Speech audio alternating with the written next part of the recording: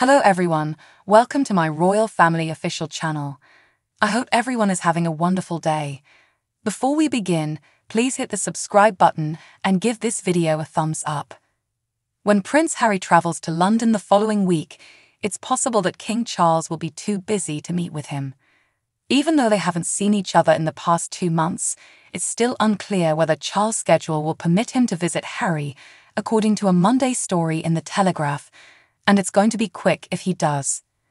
The source went on to say that the king will, if he can, make time for the California-born royal, who will be in town on May 8 to mark the Invictus Games' 10th anniversary at St. Paul's Cathedral. The king's hectic agenda reportedly includes earlier engagements, the first garden party of the season at Buckingham Palace, and his weekly appointment with Prime Minister Rishi Sunak, according to The Telegraph. For the first time since his flight in early February, just after the king revealed his cancer diagnosis, Harry will be visiting the UK.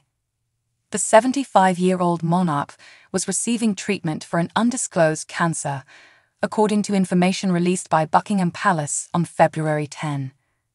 According to the statement, His Majesty has today begun a schedule of regular treatments, during which time he has been advised by doctors to postpone public-facing duties. His Majesty will carry out state business and official paperwork as usual during this period. Following that, Harry hopped on a plane and raced to be by his father's side, leaving his wife Meghan Markle and their 2 kids, Prince Archie, 4, and Princess Lilibet, 2, at home in Montecito, California. Before leaving for the United States the next day, the Duke of Sussex spent less than an hour with his father at Clarence House. Harry subsequently expressed his gratitude to Good Morning America for being able to put everything on hold in order to meet his father. "You know I adore my family," declared the Duke of Sussex. "I am thankful for the opportunity to board a plane, see him, and spend any amount of time with him." Harry won't be able to see his father again for a while after his forthcoming trip to London.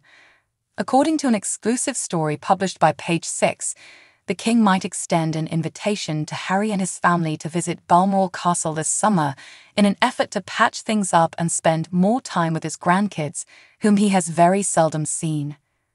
Charles and Harry's relationship has been strained for the past few years, and things got worse after Harry's candid memoir Spare was released in 2022. Harry and Prince William have been at odds for years, but it is unknown if they will ever meet. Actually, it's said that Harry learned of his sister-in-law Kate Middleton's cancer diagnosis from a TV program. He and Markle soon after issued a statement wishing Kate and the family health and healing. When Prince Harry returns to the UK next week, Meghan Markle won't be going with him, and a royal expert has criticised her sad choice. On May 8, the Duke of Sussex will be in London for a special service commemorating the Invictus Games' 10th anniversary. The celebration will be held at St. Paul's Cathedral, the same location where his parents were married, and he will read at it. Royal analyst Charlotte Griffiths called the decision so sad and claimed that Harry will be so lonely without his bride. She also hinted that Harry won't have any senior royal family members by his side. Buckingham Palace and the Sussex's offices have not yet disclosed any plans for Harry to see his family when he gets back to the UK. The Invictus Games service, according to Charlotte, will be very stark if Harry is left alone. She said, "That's where his parents got married," in an interview with GB News. "It will be a somber and mature occasion." After being wed in 1981, Princess Diana and Prince Charles separated in 1992 and divorced in 1996. Charlotte added that while Harry is at St. Paul's Cathedral, he probably wants his wife by his side. "It's a really important part of Harry's soul, and the kind of thing he'd want his wife, maybe even his kids by his side for," she said. After months of rumours, it was confirmed earlier this week that Meghan will not be travelling to the UK to join Harry.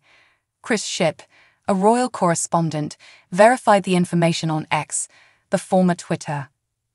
More proof this morning that Meghan won't be accompanying Harry to the Invictus anniversary service at St. Paul's London in London, he stated. However, as soon as Harry departs the UK, the Duchess of Sussex will travel to Nigeria, with the Duke in an Invictus-inspired trip. Meghan will not be traveling to the UK, but she will travel to Nigeria with her husband soon after his trip to London. Harry and Meghan are anticipated to interact with service members and their families and participate in cultural events while they are there.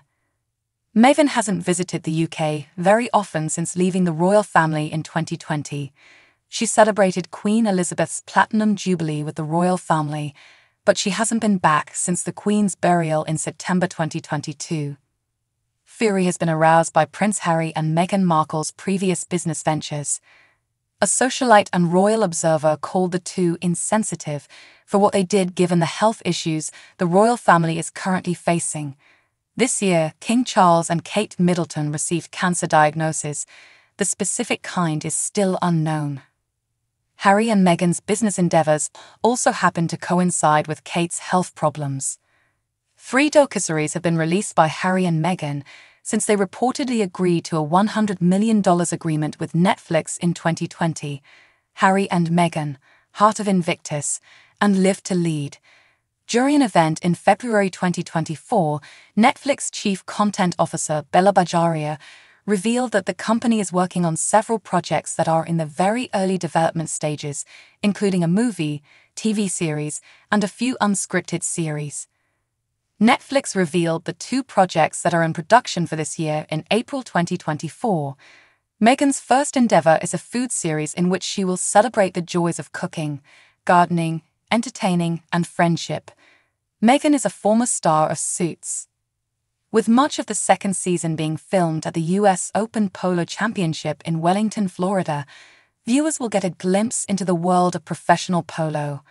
On April 12, the royal couple was spotted at the Royal Salute Polo Challenge. On April 13, Harry was spotted recording the show. The trademark filing application states that the brand will market kitchenware, home decor items, and a variety of spreads and preserves, such as nut butter, jams, and jellies. Meghan gifted 50 friends and celebrities gift baskets filled with strawberry jam, branded with the American Riviera Orchard logo. Former friend of Meghan Markle and royal expert Lizzie Cundy criticized the Duke and Duchesses of Sussex on GBN America for their timing. Meghan, according to Lizzie, is not reading the room and trying to return to being a Gwyneth Paltrow type. All of Harry and Meghan's business endeavors, she said, are not really relatable. I think it's pretty insensitive when Catherine's Middleton going through what she's going through, and the king is going through his cancer issues too. It's really insensitive, to be honest. Claiming that the two don't realize how ridiculous they're coming across, she continued, saying, "They're so into themselves, they can't see the wood for the trees." Lizzie was harsh in her criticism of Meghan and her lifestyle business, especially the songs, labeling them as cheesy, phony, and fake.